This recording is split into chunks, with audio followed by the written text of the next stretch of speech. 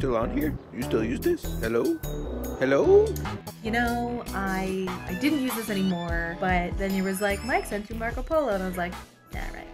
So I'm back for you and whoever else. Yeah, same. I've been not using it for a while.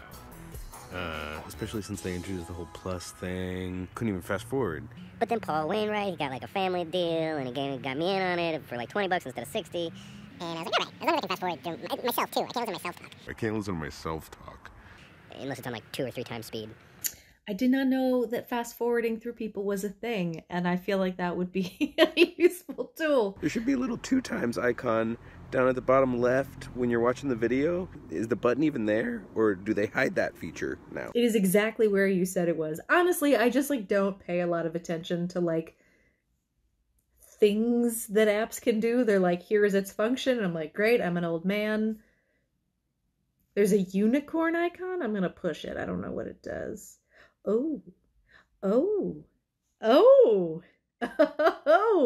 game changer. Now you can do the helium voice. Now you can do the helium voice. Black and white helium voice. Helium voice. I'm trying out the macho voice, and I bet it's just deeper, and I hate that it's gendered like that. Boop, boo-doo-doo, boop. Because the balloon's not gender. Oh, now you sound like that character in Ready Player One who is a girl whose avatar is a boy. Gender. Ooh, now I'm a robot. I've been determined to gender because it isn't real. Gender. Whoop. Gender. Although, one of the many projects that I'm like, if I had avatars that I could just like send off to do all that research, would be about the presentation of gender in robots, like representations of robots, like when a robot is gendered, like Rosie on the Jetsons, gendered a particular way. She's a housekeeper. Dare I say GORT, gendered in a particular way? Controversial? I don't know. Man, I had to look up GORT. I'm so ashamed. I've never seen any of the days that the Earth stood still. I never saw any of those days. But yeah, Hal is definitely that guy. Fucking Hal. Ugh. Yeah, fuck that guy. GORT is like, don't be embarrassed about that. I was like, for some reason that was the one in my mind, but I was like, why is this the robot that comes to mind? I don't know. It's a whole thing. Even with his like deep soothing, but you could get into the like Fassbender robots. Do we count them as robots? In all of the various like Alien follow-ups. I forget what they're all called, except like Alien 14, Fassbender on Fassbender action. I love Alien 14 Fassbender on Fassbender. I love that. I have a covenant with that movie. It is my Prometheus. Is this what our podcast episode is about? Or is it music? Can it be all of those? Because I would listen to that podcast. Can we talk about robots? And can we talk about Fassbender on Fassbender? Because that is the thing that stands out about that movie. Fassbender on Fassbender. Also, I think he had a flute in that movie. Also, let's make that podcast. Also, let's talk about music on our podcast. And just do Into the Woods deep cuts. Beans, nothing but beans.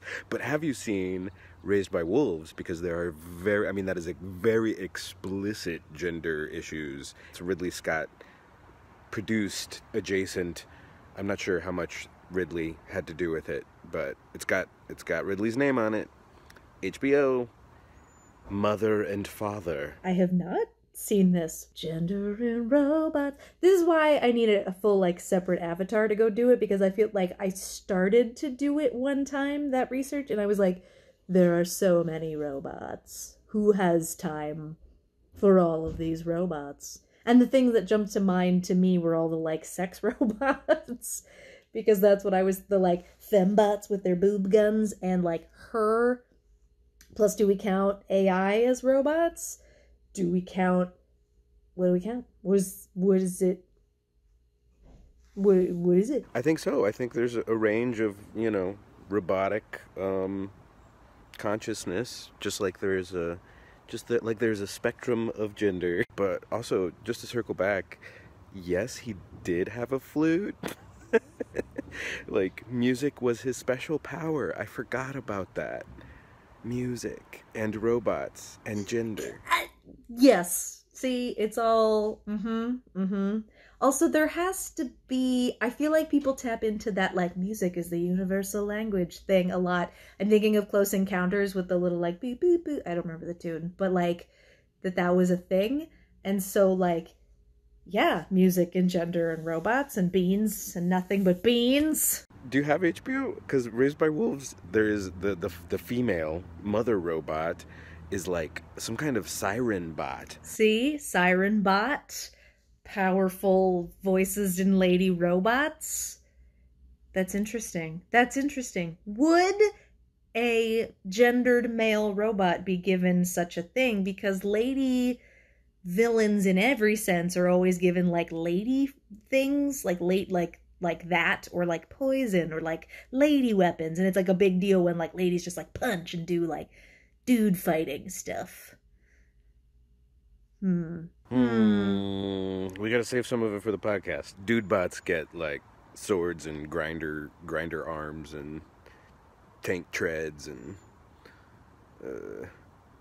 penises. They do. This is again another, like, I don't know, another avatar, but just like another train of thought was like when I realized that like in watching movies that guns equaled penises, and so like the older guy, like, oh, his gun is jammed, and when like a lady can use a gun, that it's just like immediately like, whoa, she has sex, I bet.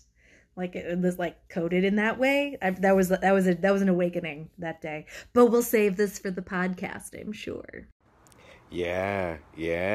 Somehow. Some way. Somewhere. That's the show, everybody. Thanks for listening. That's a great way to end things. Cool. We got a format. What else is occupying your time? No pressure on this question. You can take your time with it. Oh, man. Well, my unemployment ran out in November? I don't know. And so I got some jobs. I got a bunch of jobs. And now I'm down to one job because there was too many jobs. So now I have one that is like reasonable. And I work on call at a human services place. So it works with like unhoused folks. Which has so far been like exactly the right amount of like time spent there and predictability, where like some days they're like, you're working every week 8 hours a day, and sometimes they're like, we'll call you, and then sometimes it's like, can you come in right now, somebody got sick. So I like that variety. So, I got time. I don't have fancy equipment or anything. I watch you guys with your fancy microphones, and I'm like, I don't have a fancy microphone, but I do have heat and plumbing. So that's good. And your phone sounds good. I mean, a lot of times you can just record on the phone and use that audio.